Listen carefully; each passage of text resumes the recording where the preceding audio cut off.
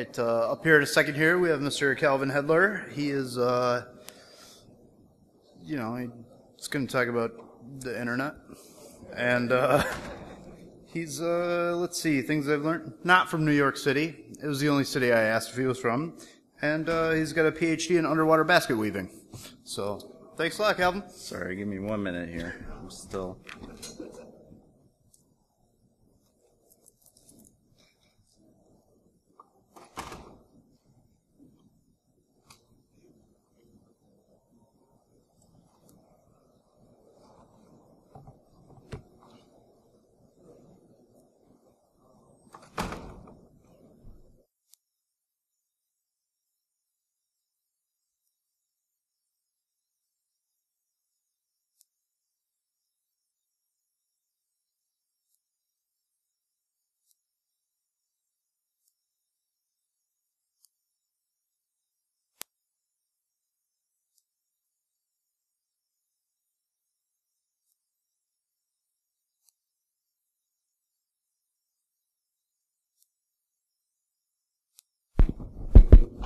All right, you guys should be able to hear me now.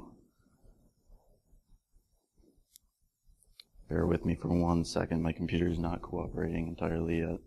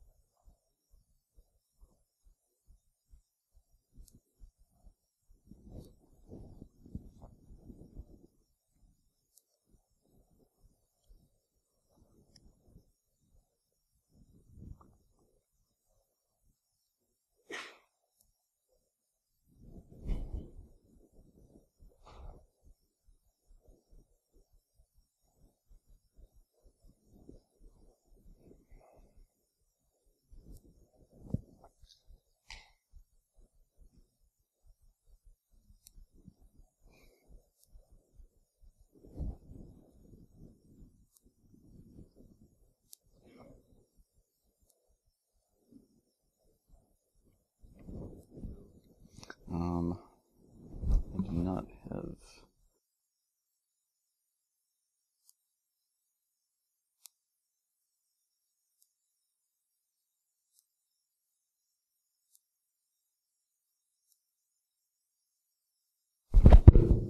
Alrighty, sorry about the delay. So if you are here, you are about to be regaled with my talk, which is about real-world red teaming. This is all the concepts that you don't get from textbooks or from classes when you're learning about hacking, when you're learning about penetration testing or red teaming. And I'm really giving this talk because when I first got this job 2 years ago, I didn't know what I was getting into in any meaningful sense. I knew the basics of hacking. I knew how to use Nmap or Metasploit. I knew about the basic tools, but I didn't really understand how to put that together to perform a pen test, to perform a red team engagement, or anything of that nature. So I'm aiming this talk at people who are where I was 2 years ago, who want to get into red teaming or pen testing, but don't really have an idea of what that entails in the real world. So how many people here are in red teaming? Okay, cool. Good number. How many people want to get into it? Awesome. Well, this talk is for the people who want to get into it. Yeah, I hope you guys learned some stuff from it. So as Ben said, I am Calvin Hedler. I'm not from New York City. I'm from Ann Arbor. I'm part of the red team at a company called Networks Group right in downtown Ann Arbor. We do assessments for companies of all sizes. If you see something you like about the methodology I talk about or how we perform our engagements during this talk, feel free to hit us up. We have a booth. We're always more than happy to talk about what we do, how we do it, and why it matters. And if you have Twitter, you can find me at 001 Spartan on Twitter. I'm always happy to chat about hacking, pen testing, red teaming, all of the above. So first I'm going to start off with kind of a textbook definition of hacking. This is the impression of hacking that you get when you are reading a textbook, when you're taking a class, when you're looking at tutorials online about how Nmap or Metasploit operate. This is really what the impression you get of hacking. So that impression is that hacking is a kind of linear process. It's one step after the other. You do this thing, then this thing, then this thing, and then you're done. And another thing is that hacking is all about exploiting vulnerabilities. It's about finding MS-08067 on the network or MS-09050, finding those using Metasploit to exploit them, and then you're done. And that's all that hacking is. And another thing is that Metasploit. Hacking is about memorizing a bunch of commands. It's about knowing what each Nmap command does. It's about knowing the exact syntax for Metasploit exploits or something like that. That's the impression that a lot of people have of hacking when they're learning from classes. Because these books, they're very good at giving you like recipes for things. They're very good at saying, take these basic ingredients, mix them up a little bit, and you have a cake, right? But that's not how real-world hacking works. We need to learn to improvise. We need to learn how to take advantage of more than just these named vulnerabilities. If the only thing you know is how to use shell shock, then you're not going to get anywhere when you're trying to actually operate in a real environment, when you're trying to actually attack a real organization. So, textbook hacking, usually the first way that people learn about this is that there's 5 phases. There's your recon phase, there's your scanning phase, there's gaining access, maintaining access, and covering your tracks. And those 5 steps are going to get you into any organization. Those are the 5 steps you follow no matter what you're doing. If you start at the beginning and you end at covering your tracks, you're going to win every time. That's what a lot of students are taught. That's what was pounded into me by a CEH textbook in school, or when I read the poorly written articles by 15-year-olds from Russia or India. That's the way it's described to a lot of newcomers, and it's not really accurate. So, how do attackers gain access? This is the way that, again, textbooks show this is what we do. That's how we're portrayed in textbooks, tutorials, classes. So first you run Nessus or Nmap and you find a vulnerability. You see MS-08067 and you're like, I know this. I can use Metasploit to exploit this. Just use exploit SMB, exploit Windows SMB MS-08067 net API. I've done that many times because that's always where people start. That's what you learn from the very beginning. It's about finding that one vulnerability and exploiting that. And then you gain access. You're like, cool, what now? Now I can dump password hashes. Great, I have passwords now. I can crack those, right? Then it gets a little fuzzy. It's what do you do after that? What are you really trying to accomplish? There's no point to this exercise as it's taught. It's just about gaining access to a single system and then you're done. But that's not really how things work. And that impression gives people, it gives people a false impression of what we do and how to progress from there. They think if they know every single exploit out there, they're going to be the best hacker. They're going to pwn everything. They're going to be the leadest, right? And that's not the case. Because in the end, why do we do this? There has to be a point to this, otherwise we're just here making ourselves look cool and we're, laughing at clients and saying, yeah, you're fucked. And that's not really the impression we want to give them. We need to do more because that's where the value comes in. It's not in this stuff. That's not where the value is. The value is in demonstrating risk. And the way to do that is not by running a tool and then using another tool to exploit stuff. That's not where we demonstrate the risk. That's not why we do what we do. So, like I said, what did textbooks get wrong? This kind of 5-phase attack pattern, chain of events, it was okay back in 2010 or something before I actually got started in the industry, because, back then the perimeter was a little bit less defended. You were more likely to see exploitable vulnerabilities on the network, internally or externally, things like that. So Nmap and Metasploit aren't enough anymore when you're attacking modern environments. It's just not going to get you where you need to be in most cases. In some cases, sure, that'll work, but as defenders get more advanced, as they start to defend the perimeter more, that kind of methodology is not going to work for you. Also, Nessus is not a pen testing tool. I hear this constantly. See it in job postings. Requires experience in Nessus to be a pen tester, and I don't like that. It's a good tool for vulnerability management, but it always bothers me when people call it a pen test tool because it's really not. That's just a pet peeve of mine. And then, like I said before, breaching the perimeter is just the start of the engagement. That's where you start. That's the basic part of where we start when we get an engagement. We're not just showing, yeah, I can bypass your firewall, or yeah, I can get onto one of your web servers. Where do we go from there? That's where the real juicy parts lie.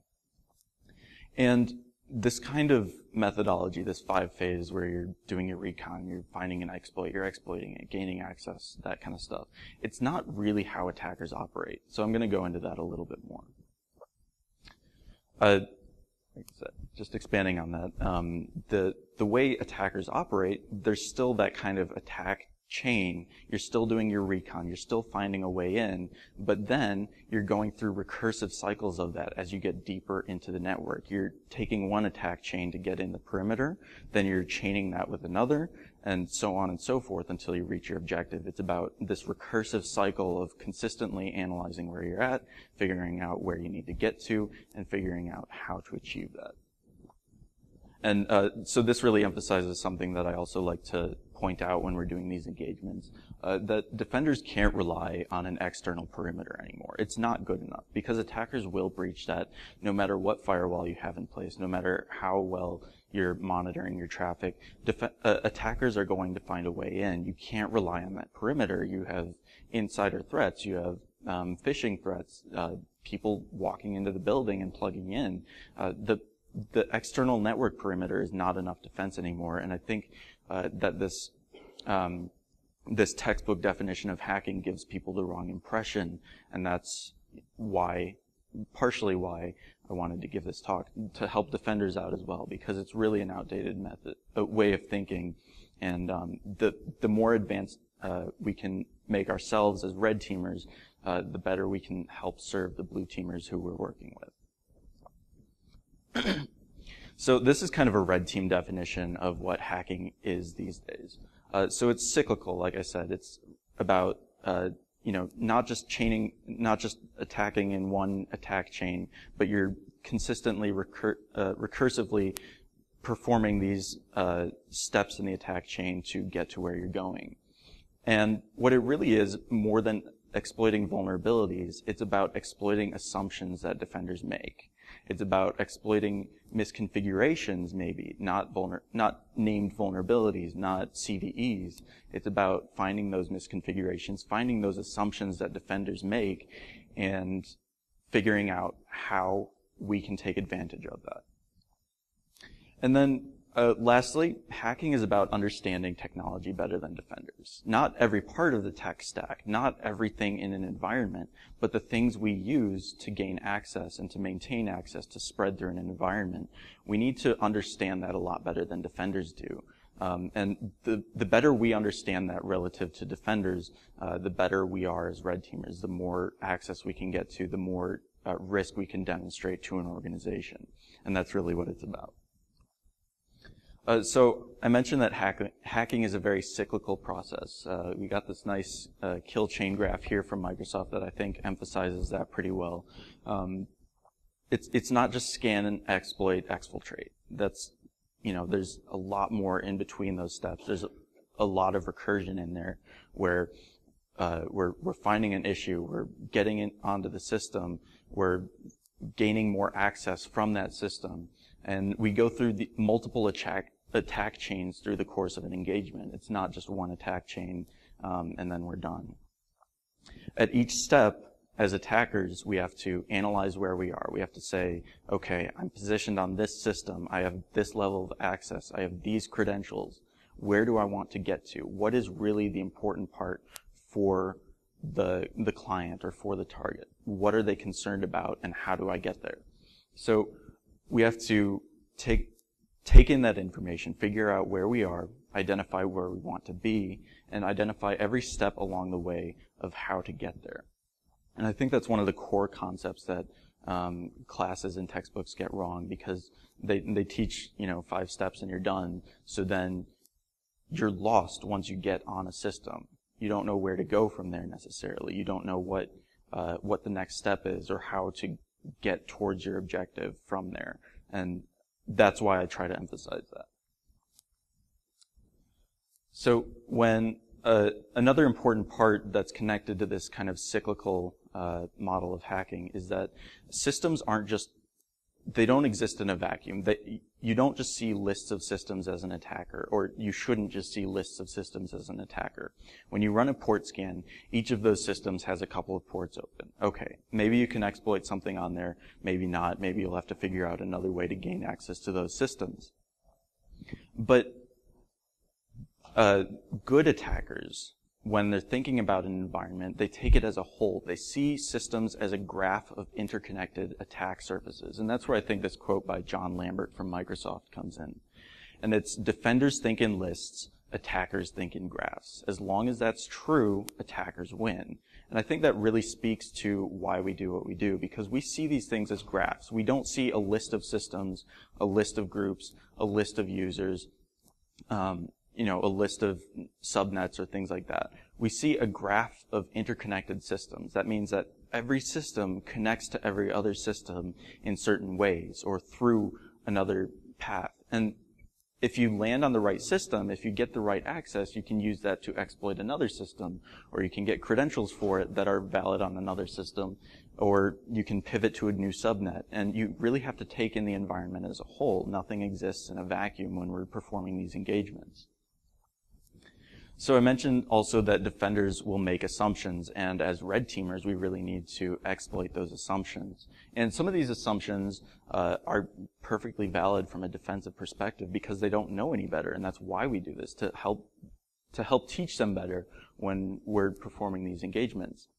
So one of the things that defenders assume, and I will preface this by saying I have a lot of respect for those of you who do defensive work. I'm not trying to say that all defenders make these assumptions. And also, defense is a hard job, so I'm under no illusions as to that fact. And so these assumptions are not blanket statements, but we see these assumptions a lot, and it's regular enough that I wanted to call them out. So one of the biggest things we see is that defenders will assume that a breach is, that the effects of a breach are limited to a single system. That's kind of the response we get when defenders see malware on a system. They're like, okay, a user clicked a bad link, it dropped malware on their system. I'm just going to re-image that system and then we're good, right? And that's not the case if you're facing a determined adversary. If we're emulating a real attacker, we're not going to stop at that one system. We're going to take that access, move to another system as quickly as possible. So by the time the defenders have already have re-imaged that system, we're already on another system and they have no idea about it. So defenders really, in a lot of cases, make that assumption that when a single user gets breached, when a single user clicks on a bad link, or we manage to get into a single system, the effects are limited to that system. And that's a fatal assumption in many cases because the attackers have already moved on from that. Defenders also, in many cases, assume that attacks happen from the outside. They happen from the external perimeter, that nobody can get past our firewall because we're using the latest and greatest. We've got, we spent $4 million on this firewall, and it's the best thing. It'll make coffee for us when we're in the data center. It's pretty much the greatest because it uses artificial intelligence or machine learning or whatever the hell it uses. And they assume that nobody can get past that perimeter. And as a red teamer, I just hop over the fence. I don't even bother going through the wall. I just find another way in, or I'm already inside the perimeter through phishing or something like that. So making that assumption that all of these attacks are going to start with like scanning the outside of the scope or attacking from the outside, finding a vulnerability on the external attack surface of the organization is a fatal assumption. And also, a lot of admins like to have certain systems that, it's their dirty little secret. It's a system that's configured to allow anyone local admin privileges because, users really need to use this one piece of software on this system and it doesn't really like running as a normal user. So we'll just give everybody local admin on this system and nobody will figure that out. Like it'll just work and we won't have to worry about it again. It's for business purposes. Nobody will find it. It's this one isolated system. It's fine, right? And then they also assume that when they're responding to an incident, nobody's watching over the shoulder. Often when we are on an engagement and our target notices our activities, we will watch as they respond. We'll read their emails. We'll see their chat logs. We'll see them change their passwords, and we'll grab those passwords as they change them. You can't assume that nobody's watching you when you're responding to an incident, because if you do that, then we're just looking over your shoulder. We're like, okay, you changed your password 1 to password 2. All right, I got that. And then you shut down this system, but you left this up, and we'll just get into that. We can watch as you figure out, how to respond to this incident, and we can take steps to respond to that in turn. So we can watch you as you're going through your incident response process, figure out what you're not looking at, and then go for that. And then another assumption that a lot of defenders make, partially because sometimes they have to, because they don't get access to anything outside of network resources or server infrastructure, is that network security exists in a vacuum. That if I defend my network really well, if I make my network as, if it's impossible to get into, nobody will ever be able to access these systems. And that's not the case, because if your network security is in good order, we will break into your facility and we will get on a user system, or we will phish a user, because phishing will always work. And it's just a fact of life that phishing will eventually succeed if you give it enough time, if you devote enough resources to it. And that's something that you can't take in a vacuum, like I said before. Network security is intrinsically linked to social engineering. It's linked to physical security. You have to take all of those together to improve your security posture. Otherwise, you're not going to be able to defend everything. So I wanted to describe a little bit about how we actually operate in the real world, what steps we take when we're doing an engagement, how we go through the process, and go through the steps to go through the recursive attack chains to figure out how to get to an objective. So first, when we do a red team engagement, we start with an objective. We ask the client, what are you concerned about? What data are you trying to protect? What systems are you trying to protect? What would be scary if you saw it posted to WikiLeaks? And that's important because that will tell you as a red team what your objective is. You need an objective when you're starting this. Our objective when we're doing an engagement is not to find every possible vulnerability in an environment. We will use what we need to get to the objective.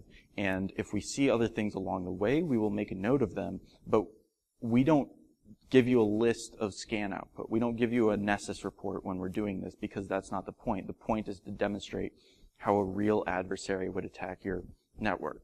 And so there are a couple steps that I'm going to go through that really emphasize these points. First, how do we bypass the perimeter? And then we always try to hide in the network traffic. We always try to hide in the noise that's on every single network when we're doing this. And the third point is that when we're hacking, we don't really use exploits as such in many cases. We don't need to. Native functionality and other things that we can make use of are going to be much more effective and harder to defend against and harder to spot. And then lastly, there's no tech hacking. That's where, we walk into a building and we ask for access. We phish somebody for their credentials. That doesn't really require these hardcore technical skills. If you can just walk into a facility, grab the data you need, and walk back out, that's just as much of a risk as somebody who's sitting behind their keyboard, with 5 different monitors, typing Metasploit commands as fast as their fingers can go. It's just as effective to use no tech hacking in many cases.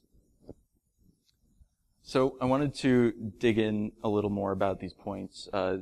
First, bypassing the perimeter. Like I said, if we're attacking the external surface of an environment, a lot of the time, defenders have that pretty well locked down. So we'll go more towards phishing or social engineering in many cases, because that gets us around that perimeter issue. It gets us through into an inside perspective when that lands. When we have credentials, then we can use those for a VPN, or when a user runs our payload, then we're running as that user and we're inside their network without having to actually exploit a SQL injection or finding a vulnerability on their external attack surface. And I think that's something that a lot of defenders overlook, because once we're inside that perimeter, it's a soft, squishy target. They aren't really concerned about what happens after that point, and they need to be. Another thing, hiding in the noise. Like I said, we like to use normal traffic types. We use real HTTPS traffic. We use real DNS traffic.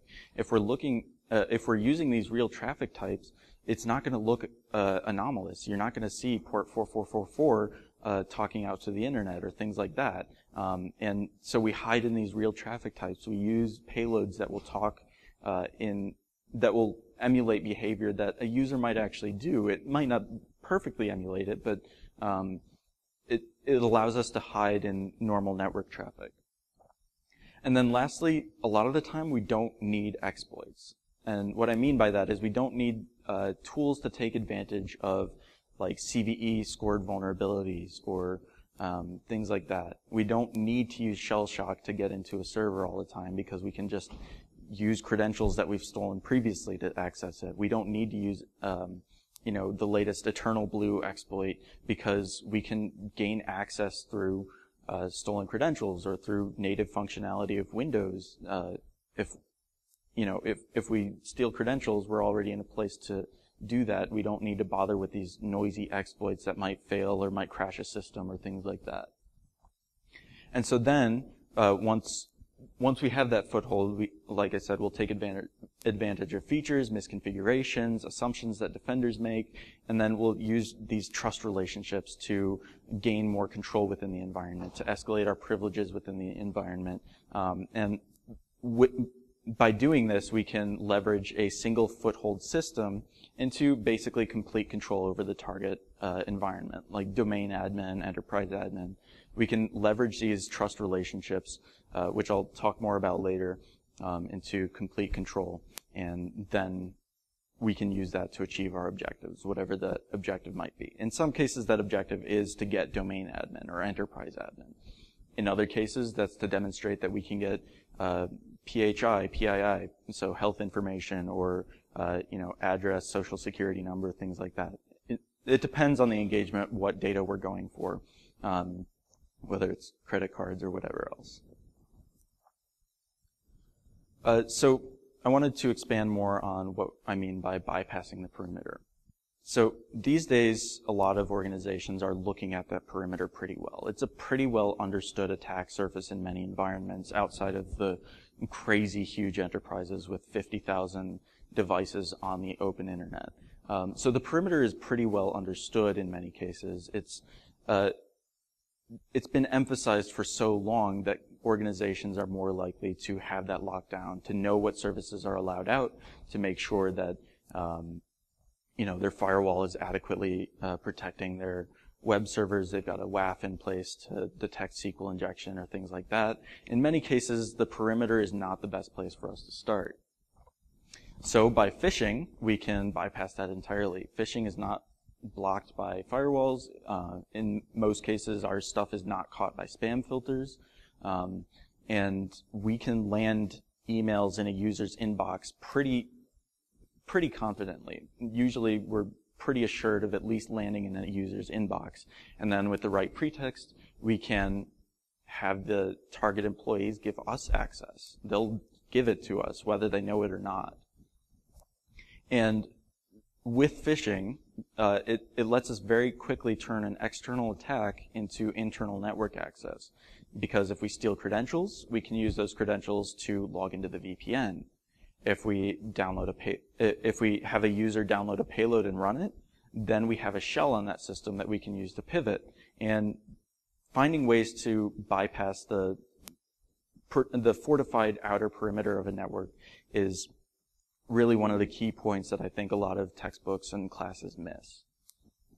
Excuse me. So like I said, we also like to hide in the noise because arbitrary TCP connections over port 4444 are one of the biggest indicators. You know, every firewall out there will pitch a fit if they see that, because, you know, that's the classic sign of somebody hacking. You see a connection that shouldn't exist. It's random TCP traffic.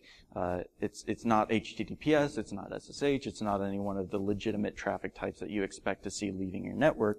So your firewall will pitch a fit. It'll say, hey, you really need to look at this. There's some serious shit going on right here. And one of the things we notice about that is that defenders usually aren't looking at traffic types like HTTPS. They aren't looking at things like DNS.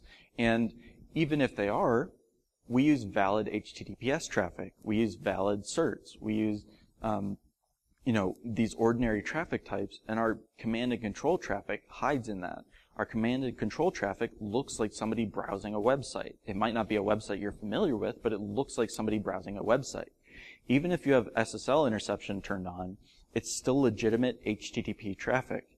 And identifying that is very tricky in most cases because defenders aren't looking for that. They're not inspecting that traffic closely. They're not looking for anomalies in their baseline network traffic. They're not understanding that we can talk out over HTTPS as easily as Google can. And it's really hard for them to see when we use these legitimate traffic types. And they need to be aware that attackers are using that this is a real attack vector that you need to be aware of, and you need to respond accordingly. Your threat model can't be based around network-based detection because you're not going to see us on the network. And so I also mentioned that hacking doesn't require any exploits. It doesn't. We can't rely on finding exploits to reach every objective in an environment. We can't say, okay, I got in with this single exploit. I got in with MSO 9050 on this system. Now I'm just going to use that everywhere to gain access to the other systems I want to attack.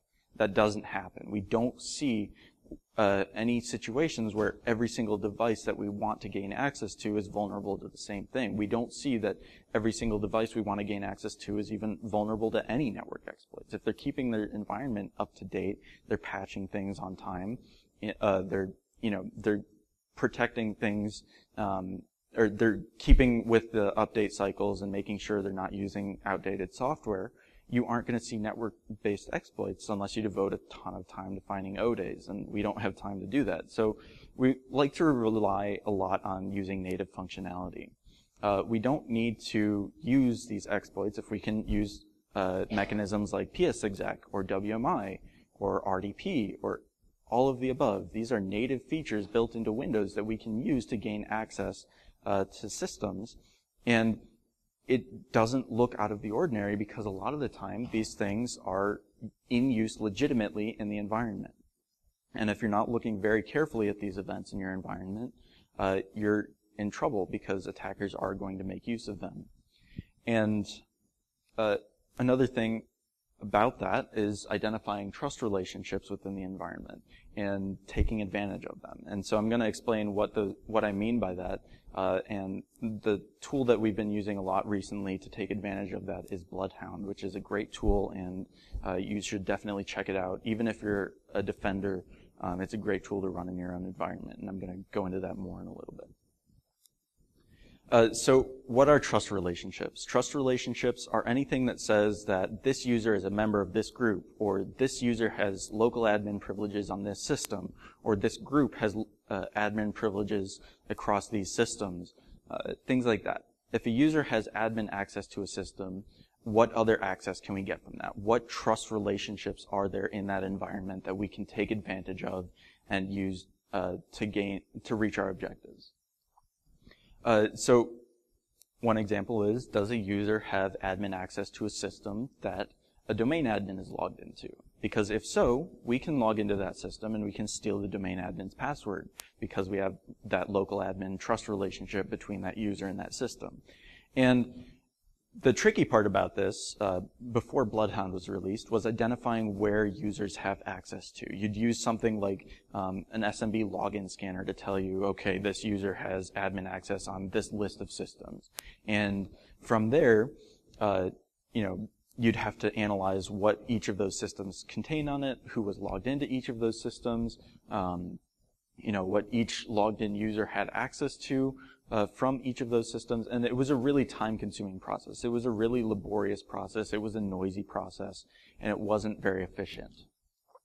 And also things like, is the user a member of a group that can target a system that a domain admin is logged into? So if a user is a member of a group that has admin on a system, that's the same as the user being admin on that system. It's functionally the same thing. So we really like to emphasize this trust relationship thing, because Active Directory is a great technology. It's really cool for managing all this, all these disparate systems and combining that functionality into one place. But at the same time, this gives an attacker a very good way to take advantage of this centralized management, to exploit the intricate workings of this giant database, to exploit systems in ways that defenders don't really realize are vulnerable. So, like I said, when we're looking at these trust relationships, we'll use a tool called Bloodhound, and that's an example of a Bloodhound graph showing that, users have admin to these systems, and these users share admin access to these systems. This user's logged into this computer.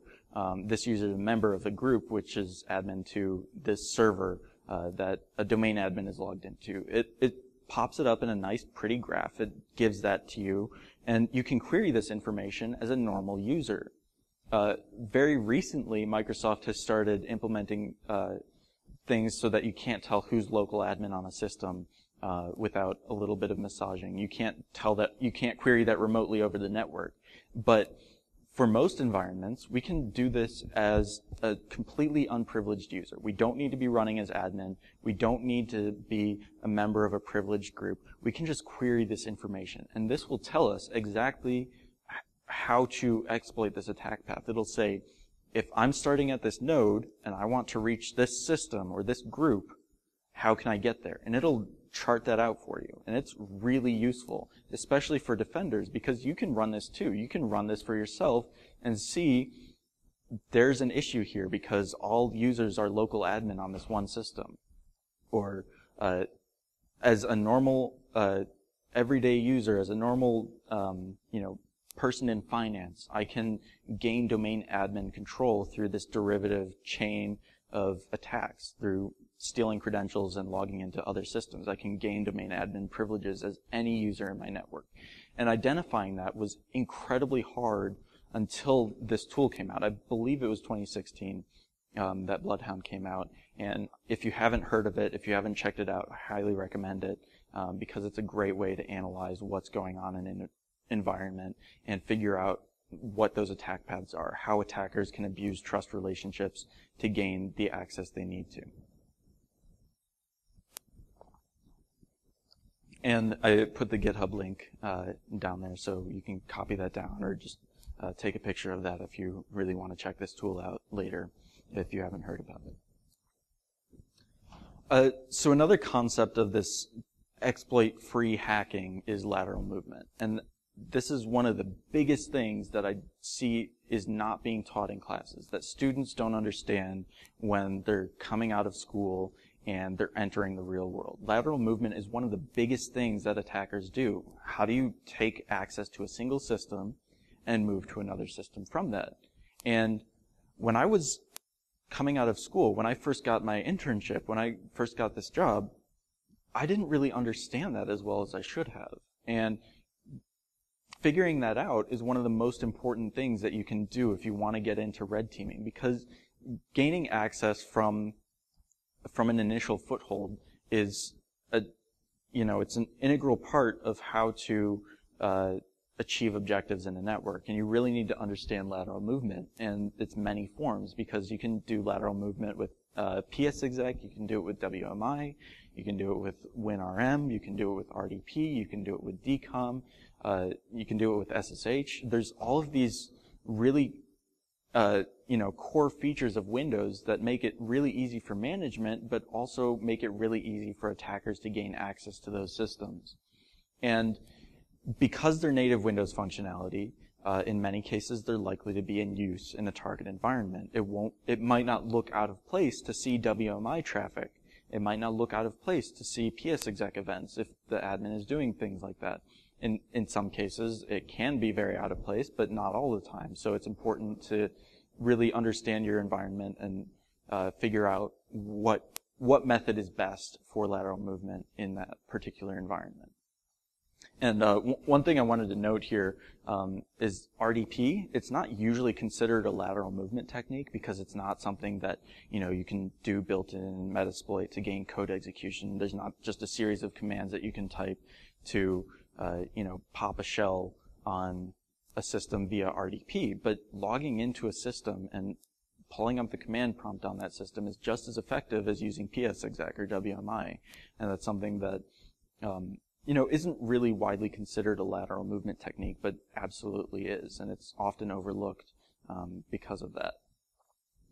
And another really interesting thing about these techniques, because they're core Windows functionality, because they're built in, you don't need an agent on the system. You don't need Meterpreter. You don't need a Cobalt Strike beacon. You don't need an Empire shell on the system to take advantage of that in many cases. All you need is a command prompt or PowerShell or something like that, and you can make use of this. You can RDP to another system and do whatever you want to on that system. It doesn't rely on using third-party frameworks or dropping malware in an environment. You can perform an engagement entirely malware-free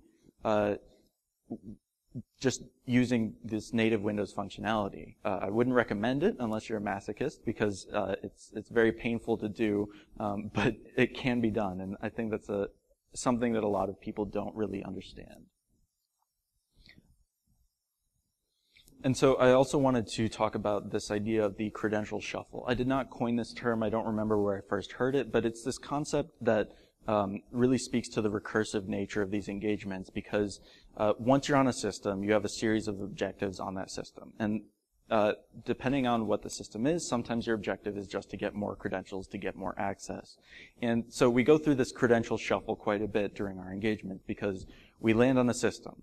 We get credentials from that system. We use those credentials on another system. We get credentials from that system. We use those credentials on another system, so on and so forth. And it's just a way of expanding access given an initial foothold or given a set amount of access. We can use this this concept to recursively gain further access into an environment. And I also recently worked on a tool to automate this process in the Cobalt Strike framework. This is a tool called Angry Puppy. It was created by myself and Vincent Yu, who's at VY Security on Twitter. Awesome red teamer from the UK. He's an excellent operator, and if you haven't checked out his red team tips on Twitter, I highly recommend it because he's got a lot of really good information in those. There's a couple hundred of these tips on Twitter that he posted, and I think he put them up on his GitHub since then. Great resource if you're ever looking for more information on really expanding your level of tradecraft. So the Angry Puppy tool is a way to automate this credential shuffle in Cobalt Strike because Cobalt Strike exposes a lot of information to us as attackers. It's our framework of choice when we're doing red team engagements because it's powerful. It's relatively easy to script these things, and we can use it to gain a lot of access very quickly. So what it does is it ingests data from Bloodhound. We run Bloodhound when we land in an environment, and we get this graph. We get all this information. And we load that information into Angry Puppy, and Angry Puppy will say, okay, I'm admin on this system, and I want to get to this system, and I have this attack path that shows me every single node I need to execute along that system. And this tool would not be possible without Bloodhound, without the work of the amazing people who write Bloodhound. They're way smarter than I am, way better red teamers, and this tool wouldn't be possible without that. But it allows us to very quickly expand our access from a single system, from a single foothold, and get to the objective within minutes in many cases, because we run Bloodhound, we take that data, ingest it into Angry Puppy, and then we get domain admin, or we get to where we're going. And the GitHub link for that is right at the bottom of the slide there. So I wanted to put it all together using a kind of a case study. And this was for a manufacturing company. This was an engagement that we did a few months back, and they were really concerned about seeing competitors stealing their parts, mostly from overseas, but they were concerned about what a competitor could do if they gained access to their network. How easy was it for an attacker to get this data, steal it, and then reproduce this stuff? So we start, as always, by fishing for a foothold, and then we work on expanding our access. We want to get domain admin so that we have complete control over the domain, and then we can get to the important data. We get that. Obviously, in this case, the goal was to get at the goodies in the environment. And the goodies were like CAD drawings or prototype demonstrations, things like that. So, to start, we try to gather information. We look at their core business. They're a manufacturer. We look at their employees, see how many employees they have, who might be vulnerable to phishing attacks, where they work, what their business role is. We look at their partners. Who partners with them? Can we use that for a social engineering pretext? Maybe. And in this case, we were pretty confident that their security posture was not where it needed to be. So we chose a fairly mundane phishing lure. We chose a fairly normal-looking attack. It's nothing state-of-the-art here. But we targeted non-technical employees because technical employees are more likely to see phishing attempts. And so we looked at like the HR people or the people who are actually doing this manufacturing stuff, and we targeted them with a phishing attack. And the pretext was that they have Microsoft Outlook updates that they can install on their computer. But first, we need to make sure their computer is compatible by downloading the script and running it. And out of 10 employees that we targeted, 6 employees ran the script and gave us access to their internal network. We completely bypassed the perimeter, and now we're inside their network. We're internal with the foothold. And the cool thing about this is that we don't even have to run a single scan. We don't need to run a noisy Nmap scan against their external footprint because we're already inside. There's no need to be noisy if we can get inside with much quieter methods.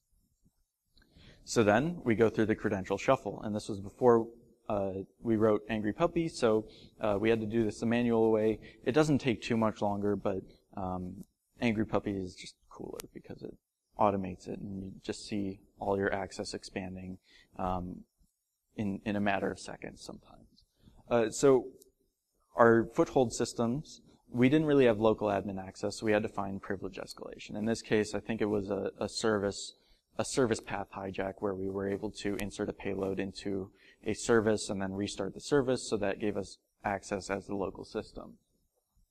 And then, from there, we were able to steal the local admin password, and they had a shared local admin password, so we were able to utilize that shared local admin password and pass the hash without even cracking it. We cracked it as well, but we didn't even need to in order to gain access to further systems.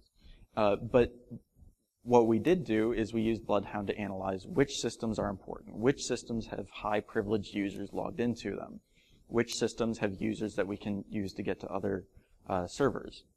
And this let us see where those users were logged in. It let us see where we had local admin access to, and we were able to use that shared local admin password to access those valuable systems and steal plaintext creds from memory, because Windows 8 and below will store those plaintext creds in memory unless you set a registry key. So we were able to steal those credentials and reuse them for our own purposes.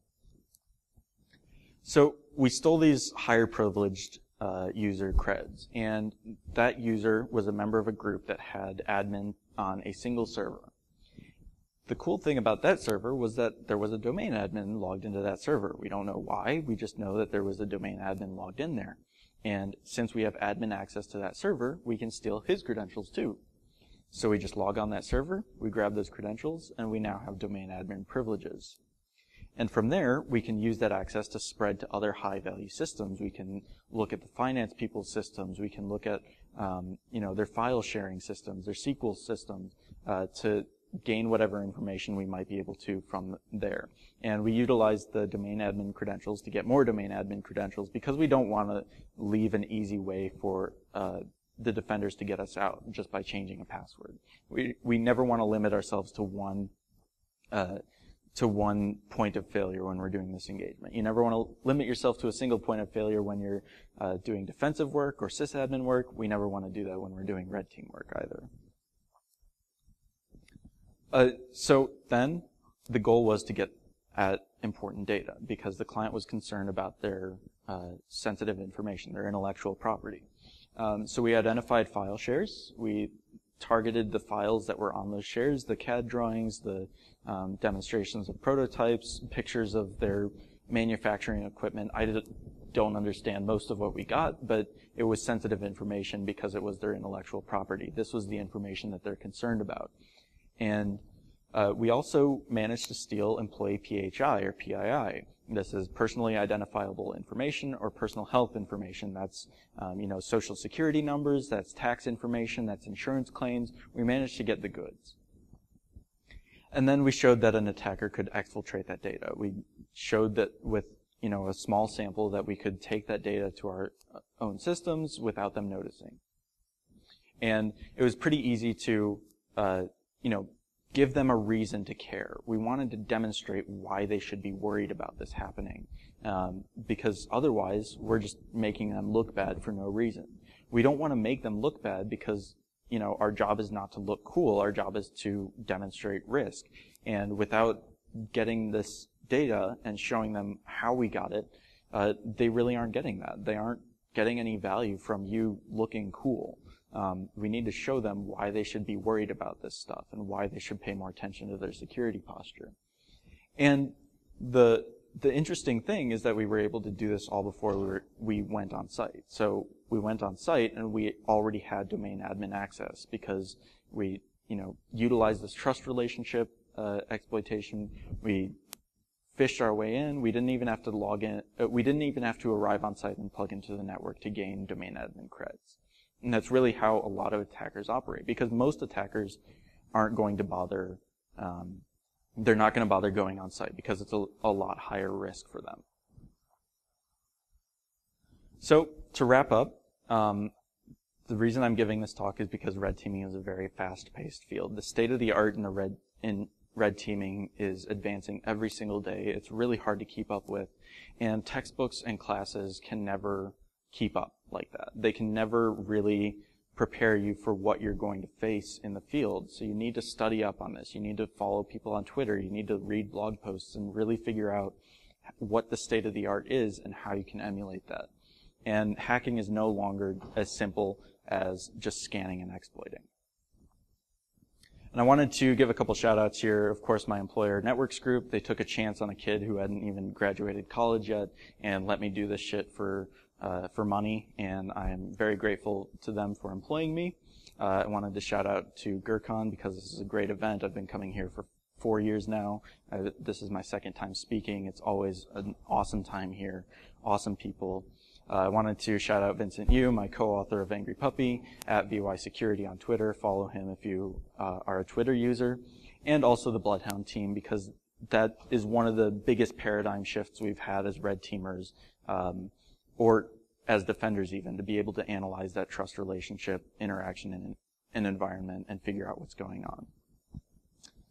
And I have a couple more minutes if anybody has questions, if anybody wants to comment about the talk, has any questions that they'd like to go into further. I'm happy to entertain those for a couple minutes that I have left. Yeah. Yeah.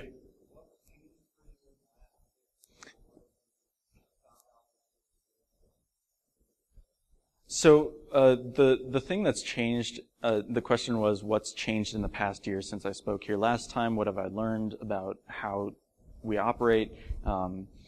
The thing that's changed for me most is the emphasis on exploiting these trust relationships, on using native functionality, on really not not being noisy and trying to emulate adversaries as they actually attack environments, trying to be as realistic as possible to provide the most value for our clients, because if we're able to emulate real attackers, then we can demonstrate what their risk is in the real world, as opposed to just a pen test where, you scanned everything, but you would have been caught 5 times doing that. Any other questions? Yep. Sorry? So the question was, does Bloodhound have applications for non-Windows systems? And no, it does not. You can run the client on non-Windows systems, the graphing visualization, but it's really oriented at Active Directory environments, at collecting data from that, because there are some similar things for Linux or Mac systems, but nothing to the extent of Active Directory, and it's really oriented at that kind of enterprise that uses Active Directory as a core part of their infrastructure. Anyone else?